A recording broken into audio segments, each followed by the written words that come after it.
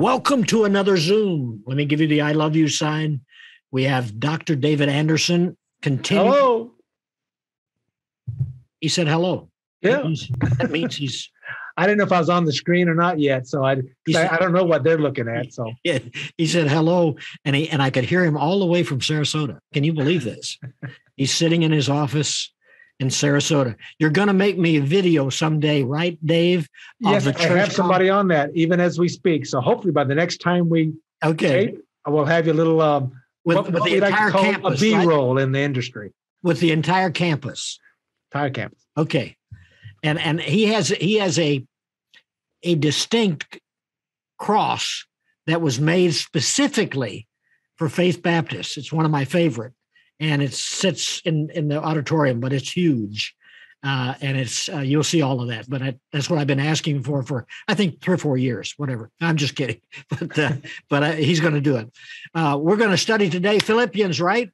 Philippians chapter 4, verses 10 through 19. Let's continue. But I rejoiced in the Lord greatly that now at last your care for me has flourished again, though you surely did care, but you lacked opportunity. Now, this is an interesting insight into Paul's relationship with the Philippians, because they were a church that he planted. And you remember the story, it involved the Philippian jailer. Yeah. Paul and Silas had gone there to preach, had been arrested. They were put in jail. They were put in stocks and bonds, which is the worst dungeon part of the Roman prison. And it's not like prisons today. You know, this is a dark, dungy, mangy, probably rat-infested little hellhole type of place. Yet Paul and Silas sing praises to God. And the Bible doesn't say they asked God to get them out of prison. They're just praising God that they were worthy to be considered worthy of persecution, that they had called to God, saved to God. They're praising God, but then the prison shakes, all the prison doors open, and Paul and Silas, they don't run out, which shows you their praying wasn't about escaping, or they would have just bolted for the doors. Sure. They stayed there. So when the guard responded with fear, because it would be the death penalty for him to lose the prisoners, he comes to them in fear, and Paul says, don't worry, we're all still here. Because it wasn't about escape. It was about praising God. Well, through that, they are released. The church in Philippi is founded. Paul then goes off on more missionary journeys, and he's writing back to them, but they have kept a relationship with him because of their appreciation for his role in their life. And it involved supporting his ministry, but they hadn't been able to do it for a while. So Paul is saying, I rejoiced in the Lord that now your care for me has been renewed. It's coming, you're sending money and helpers to help me once again. And then he said, I know you always cared, but you lacked opportunity. This is a good indication of the mind of a true servant of God. They do not feel entitled to the support of other people. They do not resent and get bitter and cut people off for not supporting them. They understand that everybody in life has their own issues, their own life, their own concerns. And he simply said, I am grateful you're supporting me again, but I understand why you couldn't, because you just didn't have the opportunity. And that there's no lingering bitterness. There's no passive-aggressive snarkyism. There's no, well, it's about time, and I'm glad you finally got on board. It's just joy. I thank God that you're able to give, but I thank God for you when you weren't able to give. And that's really the free spirit of a joyful person, because a joyful person assumes that other people have the best intentions. How could he be joyful knowing he had the death sentence? Because he knew where the death sentence would lead him. You know, in Philippians, he talks about the struggle he had. I have a desire to depart and be with Christ, but to be with you, I know, is far more meaningful or necessary for the advance of the gospel. How was he eventually killed? Beheaded. for what church history. Now, it doesn't tell us in Scripture. Church history tells us he was beheaded. And it was after his imprisonment in Rome where he was let out and then rearrested about 64, 65 AD. And he was beheaded because he was a Roman citizen. If he was not a Roman citizen, he would have been crucified, as Peter was. So because he was a Roman citizen, Rome did not crucify its citizens. So he was beheaded, which was considered an honorable act, an honorable way to die. So Paul knew that was coming. Yes, he knew it was coming. Beheaded. And he knew that, yes, he knew if Rome was going to kill him, it would be beheading. But he could have been killed a number of times in his life. God spared him from death, from being stoned, from shipwrecks. Paul said from wild beasts and from robbers, highwaymen out in his travels. His life was always at risk. But it reminds me of something Dr. Falwell said back when I was at Liberty and a student. Jerry said that he is invincible until God wants to take him home. So it wasn't, I personally can't die, but I believe in God's sovereign plan for my life so much that I know I cannot die until God wants to take me home. That's the way Paul felt and believed, that God would sustain him until he had finished his race and he had run the course, as he told Timothy. And so he believed God would sustain him, although he personally wanted to go ahead and go to heaven. But he knew there was still work to be done. So that attitude is what caused him to respond with such grace when people supported him or when they couldn't, or even when they opposed him. So that brings us to verse 11. He puts it in perspective. Not that I speak in regard to need, for I have learned in whatever state I am to be content. And that word need in Greek is husteresin, and it means destitution. It means poverty or want. This is not he needs a tank of gas. This is not he needs a meal. This is not he needs a place to stay for the night. He's saying, when I'm speaking about your support for me, you Philippians, I'm not speaking in regard to the poverty that I've endured. That's irrelevant. I have learned to be content in whatever my physical state is.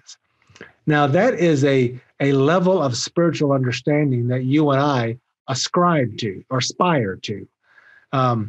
We might think that's possible and we want to get there, but it's a very difficult place to arrive at in life. And you get there incrementally. And one way you don't get there is by what you and I all do, everybody who's watching. We get angry when somebody cuts us off on the road. We get upset when our food doesn't get to our table fast enough. We get upset and angry at the slightest provocations that will never get us to the point where we can say, I am content in whatever state I am. And to be content means to be satisfied. It means to be unagitated. And it means to be at peace. So contentment is great gain for a believer. And just like we talked about last week, that most believers, including you and I, at different phases in our life, we don't have peace. We live with anxiety. We also don't have much contentment. Modern believers, I wouldn't say contentment is one of the things that marks the American Christian. We are a very discontented people, and I include myself in that. I strive for contentment. I remind myself I am to be content. And when I'm walking with the Lord and practicing the principles that Paul lays out in Philippians, I really am content. But it doesn't take much to get me off that path. Yeah. It doesn't take me much to not apply the principles of Philippians. That's why it's a conscious, daily, deliberate focus of the believer. God doesn't just hit you with joy. And because you prayed for it one time, or somebody laid hands on you, or something miraculous happened where you have joy from that point on the rest of your life. Joy is the result of an every single day fertilization, nurturing, and harvesting of the fruit of joy that the Holy Spirit puts in our lives that transcends whether we have what we want or not. And that's what Paul's talking about. With 1 billion people, probably more than that, on this planet, billions. When you think of God knows every detail of your life and my life. Yes. How can you fathom that? Oh, well, you can't. That's where faith comes in. Just accepting that God exists. You can never prove it. That requires faith. Accepting how big God is, that he can make all the galaxies and the universe. You can't explain that. That is just requires faith. So the Christian life comes down to a faith that allows us to establish a worldview that puts us not in the center, but in the orbit. Christ is the center, and we orbit around him. Most of us live our lives with us as the sun, and everything else orbits around us, and we try to put Christ in there and our church life and religion, but we remain the center. We will never be content as long as we are the center of things. That's why men are always more fulfilled when they have a purpose, when they're serving something greater than themselves. Many men find their first moment of real, true maturity is when they have a child, and they realize, okay, my life is now about that child's welfare, not my own. So marriage does that a bit, but marriage has its gratifying moments where there's a selfishness to marrying somebody. But when you have a child, it's a love you haven't known before. It's a selfless love where you realize, I really do think these people are more important than me. I want to live for their welfare. Well, that's a purpose. So when men, whether it's patriotism or science or knowledge or their art or relationship, we need something bigger than ourselves to really have contentment and fulfillment. Just living for self leaves you empty. That's why so many billionaires or millionaires, people who have everything the world has to offer, are so unhappy and commit suicide and get divorced and have miserable lives. Not all of them, but there are many people who do, because that doesn't really fill you. You have to have purpose. I know you can relate to this, Dave, because you've been in the ministry for a long time, but people will ask me, how have you remained, especially doing television, interviewing thousands of people in 42 years, and how have you focused this long? And I really mean this. It's not a cliche. My focus has always been on him. And the reason he called me to do this, that's my focus.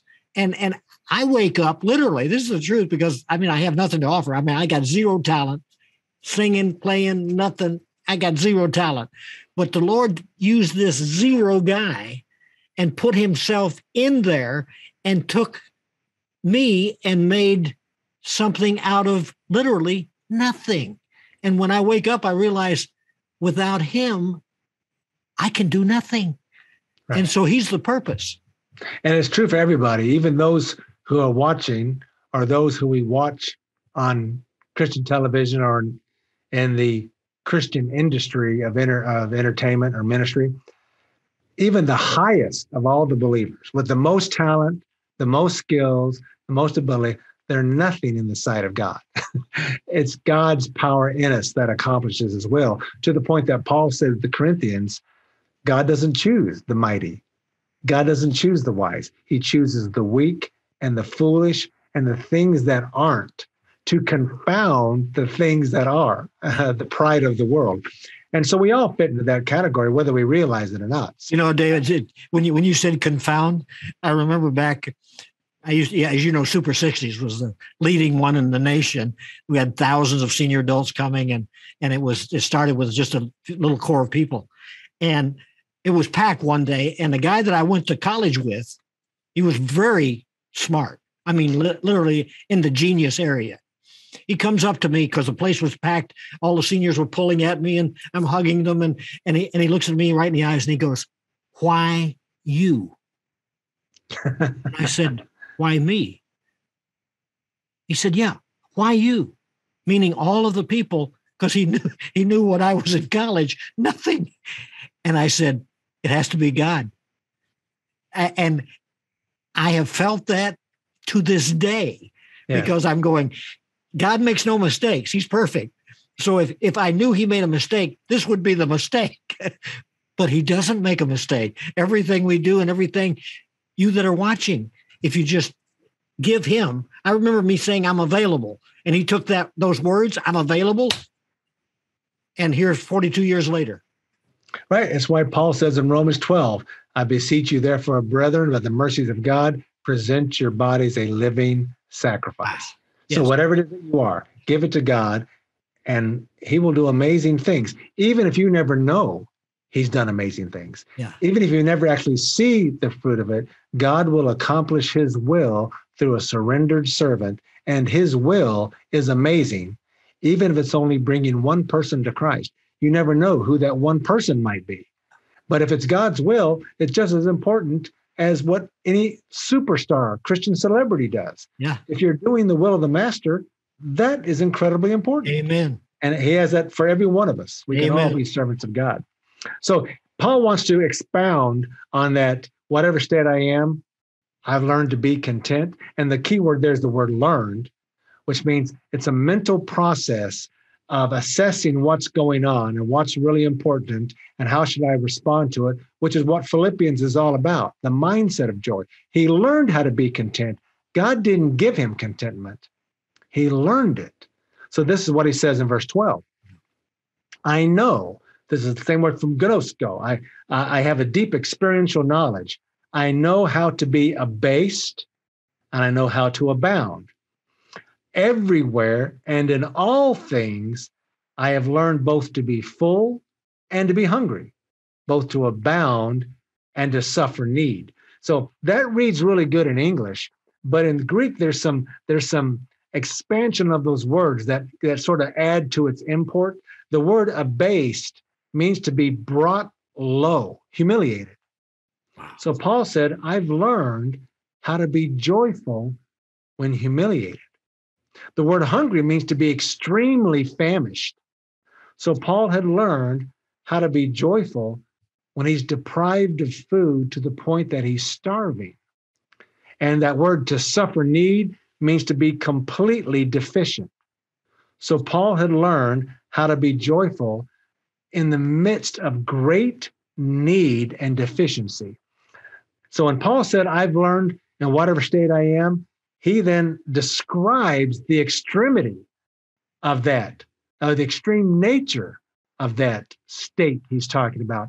And oftentimes when I counsel people and they're going through a very hard time, they will say to me, oh, Pastor, you don't know what it feels like. And they have no idea of what my life is. They just assume if you're a pastor, you've sort of lived a garden path life. Yes. You've lived in ease. Everything always goes your way. You're one of God's favorites. They have no idea. And I don't counter it with that, but it's interesting how often it comes up. Paul takes that argument away by telling them, let me tell you what state I've been in. I've been humiliated. I've been famished, starving for food, and I've been completely deficient of any needs that I have. But in that, I abound and I'm full of joy, the blessings of God. So that's a state that we want to have the supernatural gifts. We want to, I'm not saying you and me, but believers, we want to speak in tongues. We want to be able to heal people. We want to be able to do miracles. We want to have great faith where we can speak things into existence. Why doesn't anybody ever talk about, I want the gift of contentment? I want to learn contentment. It has no excitement to it. There's no appeal to the flesh, but it appeals to the spirit, because contentment is a godly trait of spiritual maturity. And contentment will follow you if you go into the hut or if you go into the mansion. Contentment follows you if you're out on the athletic field in your greatest sports moment, or it will follow you into the hospital when you're dying of a disease. Wow. Contentment goes with you everywhere. Paul said, I have it. So verse 13 is one of those misquoted, misunderstood misapplied, famous verses. It's because on we don't read the context, do we? No, we don't read the context. We just like to pull verses out that apply to what we want for the day. This is on T-shirts. It's on plaques in the house, and all that's fine because it's a great verse. But it applies I love the MMA fighters, and John Jones has Philippians 4:13 across his chest tattooed. Yeah. Well, let me tell you, if I was facing him in an alley, whatever he thinks that verse means, I'll say, yes, it does. I'll accept it. Yeah, I'm not going to argue with him about that. But in context, what verse 13 says, I can do all things through Christ who strengthens me. Contextually, that makes sense if you read it this way. I can do all these things through Christ who strengthens me. He's talking about joy and contentment regardless of the external circumstance. He said, I have learned to be content, and I can be content, and I can rejoice whether my needs are being met or not, because Christ strengthens me. He's not saying he can accomplish any task. He's not saying I can achieve any goal. He's not saying I can express any ambition of my heart and have success in it. That's not what that verse means. It means that I can fulfill the Christ likeness that God wants for me. I can do that because Christ is in me. But there's nothing wrong with repeating that I can do all things through Christ who strengthens me at that pressure moment, is there? Well, if you're saying it as an expression, I'm dependent on Christ to give me the power, not to succeed, but to have the right attitude and to be Christ-like in the endeavor. Yeah. That's what the promise means. So sometimes quoting scripture inaccurately can lead you to a falsehood. Because if you believe I can do all things through Christ who strengthens me, which means I can beat this foe, I can achieve this goal, and you fail, what does that do to your faith? Yeah. What does that do to your theology? Well, you can't blame God, so the problem must be me. Therefore, I got to crank up more faith. And then self-condemnation and doubt and skepticism comes in, or just literally futile frustration where you keep trying to improve yourself, thinking if you get better, you will be able to apply this verse. It's better to realize that God's passion for us is to have Christ likeness in all the endeavors of life. Whether we succeed or fail is irrelevant. 5 minutes. It's to have Christ likeness, because Christ likeness is the fruit of the Spirit. Love, joy, peace, long-suffering, gentleness, goodness, faith, meekness, self-control. It's the Beatitudes that Paul and that Jesus describes in the Sermon on the Mount. It is what Paul talks about, or the writer of Hebrews, in that great chapter 11, the Hall of Faith. Some of them, he said, were sawn in half. Wow. They were tortured. They lived in caves. That's not success by our standards today. They had no food. They had no freedom, but they're included in the hall of faith because they had Christ's likeness in every situation they're in. That's what verse 13 really means. So verse 16, for even in Thessalonica, you sent aid once again for my necessities, not that I seek the gift, but I seek the fruit that abounds to your account. So Paul did not receive the Philippians' gifts to enrich himself, although it supplied his needs. He genuinely wanted those gifts for their benefit because of what it would do for them. Now, that is often the calling card of Christian leaders who ask for money. I want you to give it so that God will enrich you. And that's a beautiful statement if it's real, if it's genuine, if it's sincere. But I'd say for very few Christians is that real. For Paul, it was. He said, I don't desire richness. I desire fruit that will go to your account because you're being Christ-like in your giving as I carry out the gospel. For instance, Paul did not have the finest vehicle to travel to towns with. He didn't have the finest clothes. He didn't stay in the 5-star hotel. He stunk. The money that came to him, it went towards him expanding his outreach of ministry. Most of us can't say that phrase 100% genuinely because we do enrich ourselves off the generosity of others, but not Paul. How can we say for me to live is Christ, to die is gain? That's a perspective. It's one that says that I'm living for the purposes of Christ, not for my own benefit. So if I die, and that's God's plan, that's his purposes. If I live, that means God's controlling whether I keep living. That should be for God's purposes as well. So it's an attitude you and I are to have. So that brings him to verse 18. He said, and indeed I have all and I abound. It means I have everything you sent, I have now received it. I am full, having received of Epaphroditus the things sent from you. And then here's that beautiful description of the way the Lord looks at a Christian being generous towards another Christian. A sweet smelling aroma, an acceptable sacrifice, well-pleasing to God. So with the metaphor of an Old Testament sacrifice of praise and worship and thanks and even repentance to God at the altar, Paul is saying the Philippians' faithful generosity to him was a God-pleasing act of worship. And that was Paul's desire for them. Not that he would get some more stuff, because he loved them even when they weren't giving. It was that when you're able to give, you're actually pleasing the Lord by being generous to another believer. And that is a wonderful promise for you and me. But how can we do that? If we give all of our stuff away, how are we going to survive? Well, Paul answers that in the next verse. And my God shall supply all your need according to his riches in glory by Christ Jesus. Wow. So he's telling the Philippians, whatever you need, your need for physical provision, joy, contentment, sustenance, faith, hope, God has got an infinite supply. He'll give you everything you need. But if you focus on the needs of others and give what you have, you'll never outgive the graciousness and the benevolence of God. So when we give our lives to God, some people are afraid that, well, he'll send me to Africa as a missionary. Well, if he does, that's a beautiful thing. But if you give your lives to God, he will take your life, give you contentment, joy, peace, and then go with you wherever you go in life, serving him. You have no reason to fear. Surrender your life to Christ. That is for you.